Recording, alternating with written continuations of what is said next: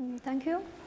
Good afternoon, everyone. So today I'm very happy to be here to share my work with you. As you see that the title of our work is this. So we focus on the numerical solutions for such a coupled problem. And for me, it is an interesting topic.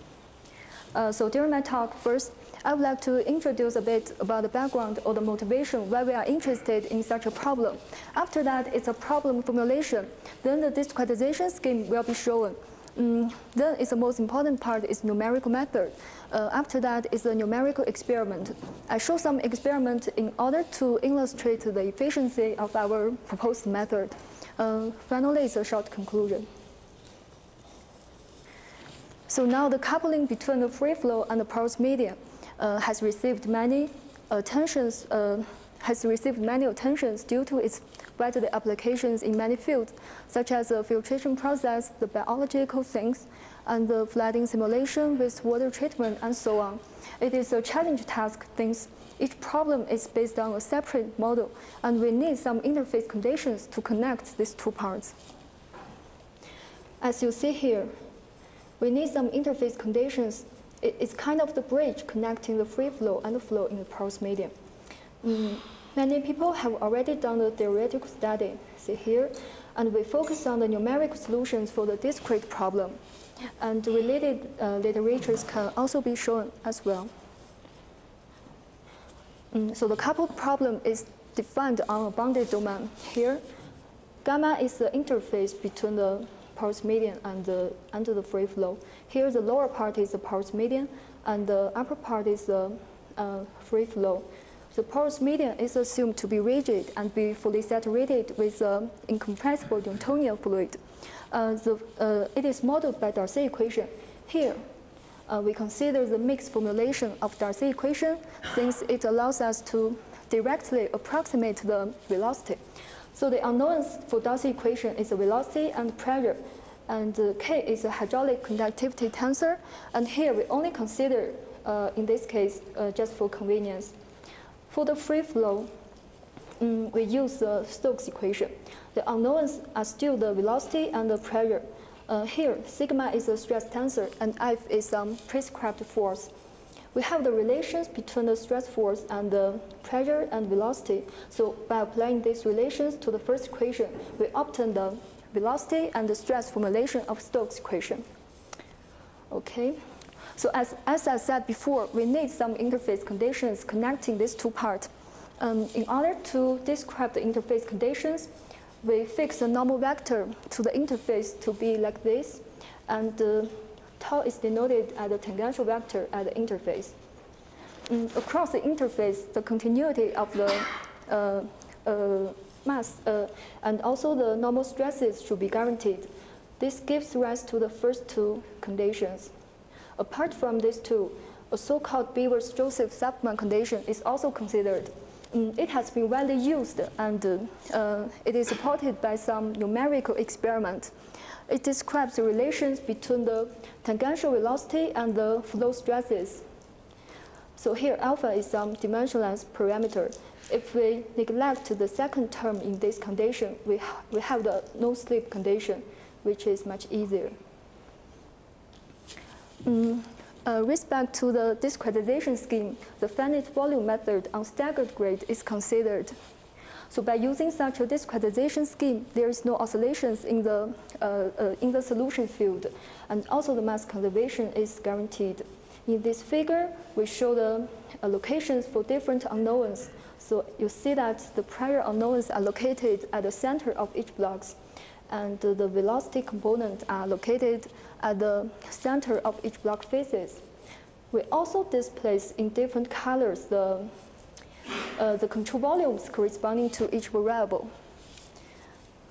Yeah, and in these three figures, to describe the discretization, we have to fix the adequate indexing.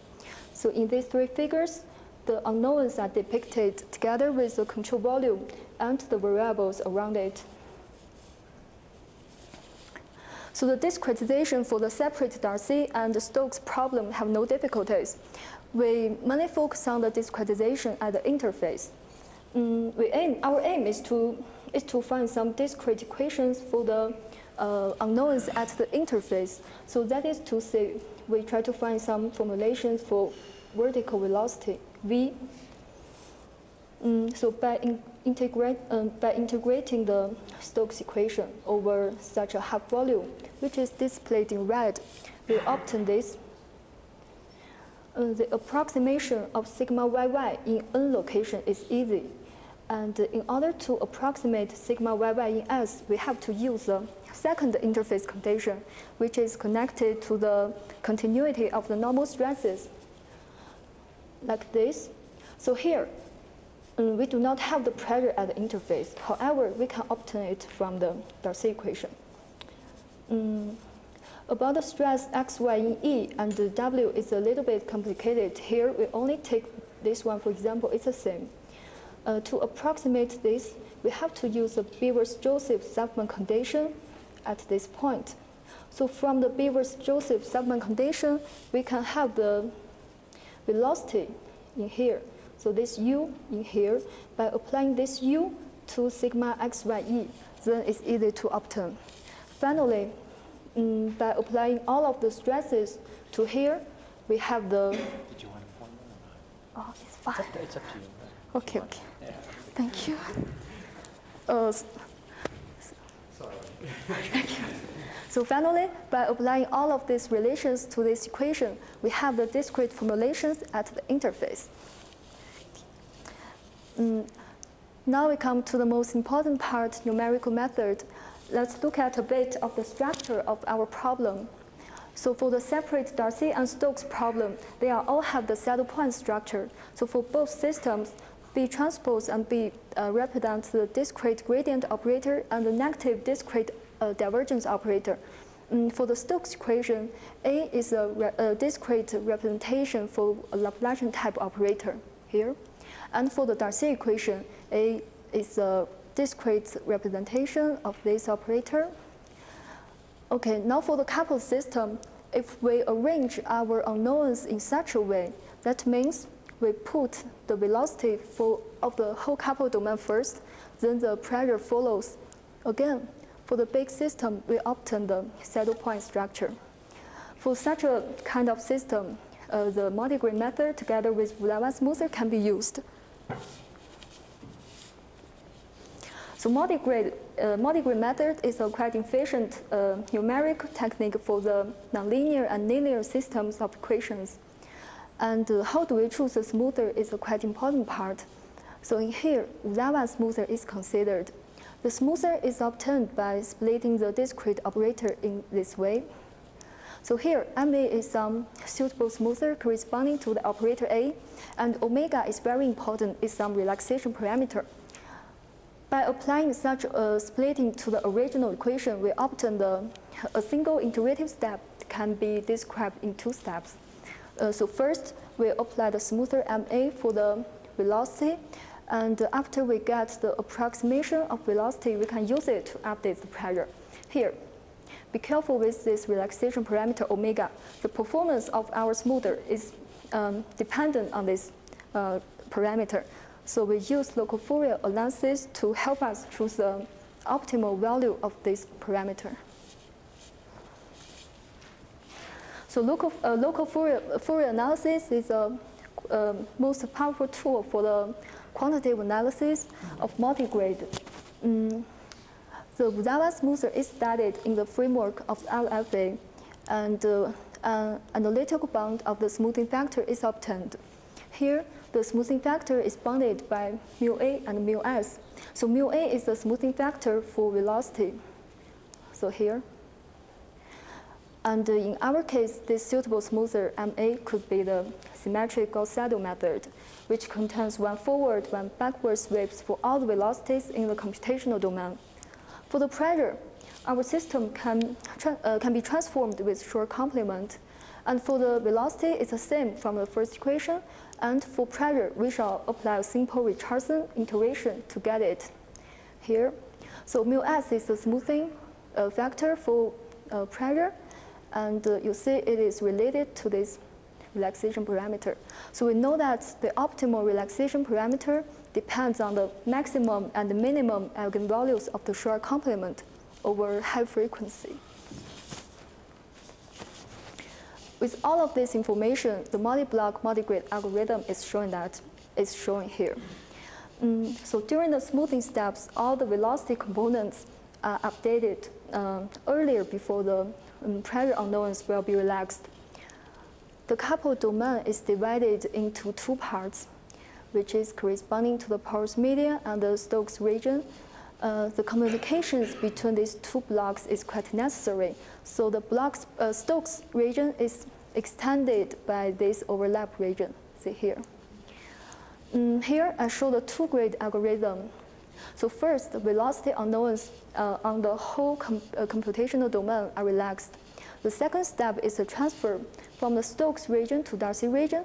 That is to see this vertical velocity at the interface of Stokes part is transferred to the Darcy part.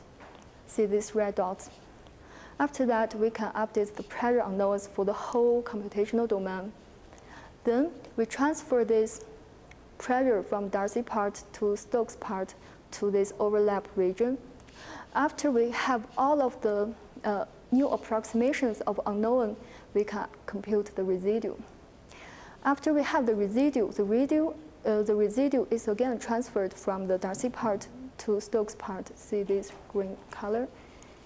Then we can restrict the residual to cos grid and solve the residual equation on the cos grid exactly. After that, we obtain the arrow on the cos grid, and we transfer this arrow from the Stokes part to the Darcy part, and this arrow can be interpolated to fine grid and used it to get the new approximation of the solution. So this is the two-grid algorithm.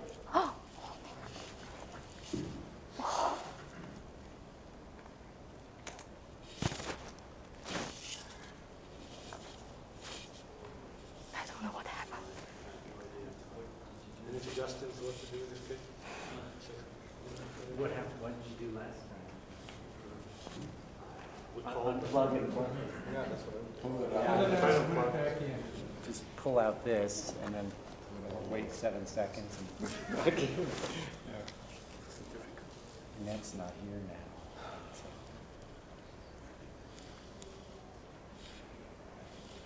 now. Oh, great, thank you.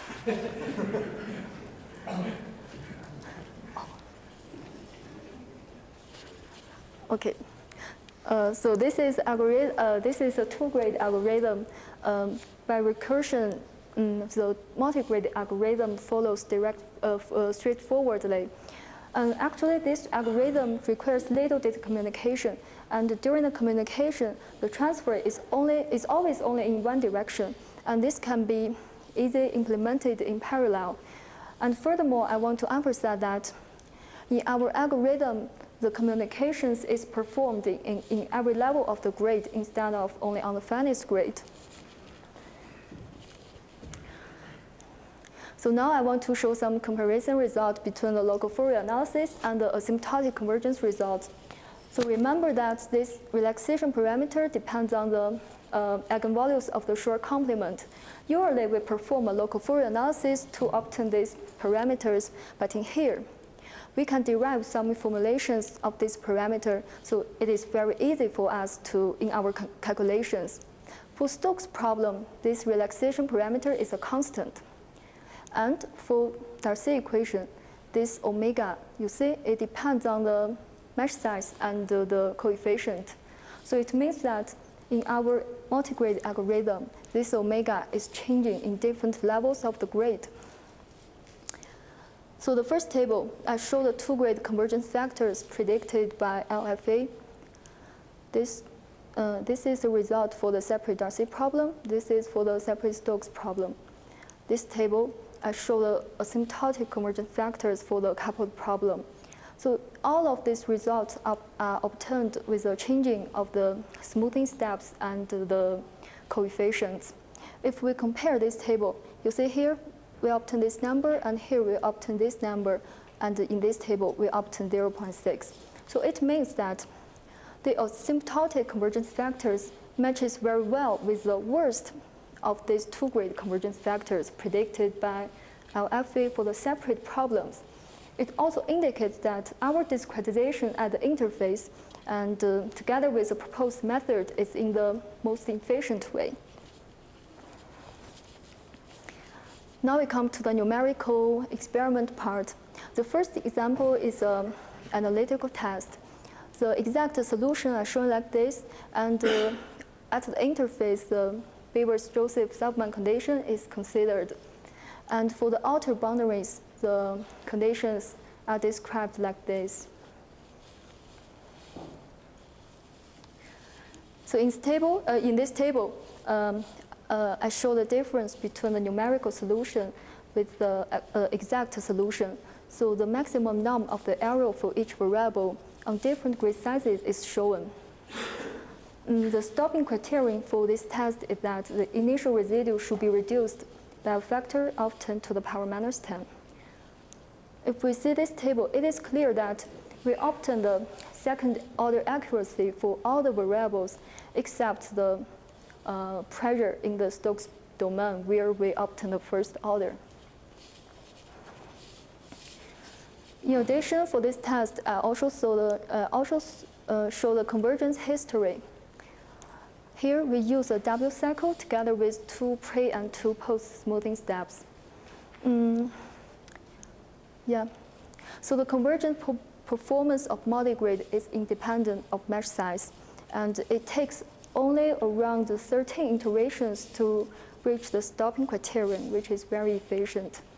Furthermore, we would also investigate the robustness of our method with a wide range of the coefficients. This is important since in the geoscientific applications, this kind of parameters are typically very small. So here is again, we use a W cycle, and the convergence performance is quite good. Finally, it's a more realistic and complicated problem. So this is our computational domain. The lower part is porous medium, the upper part is the free flow. And the geometry is divided into 4 different blocks.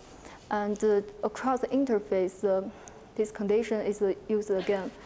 And for the rest boundary conditions, they are shown in this figure. And by using our proposed method, we obtain very excellent convergence factor, which is around 0.2.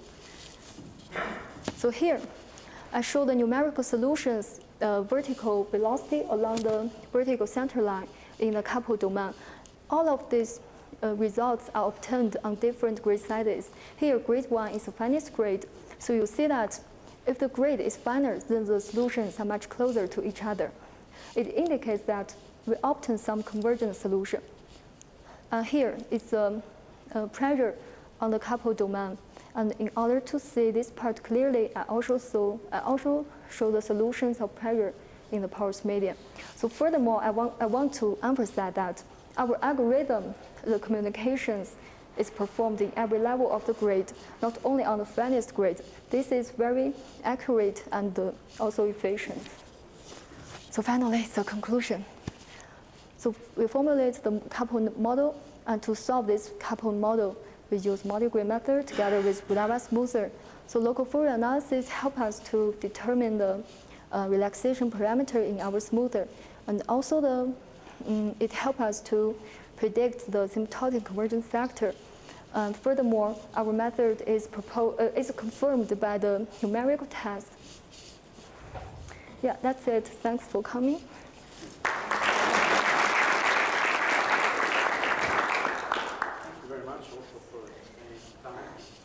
So we have time for a few questions.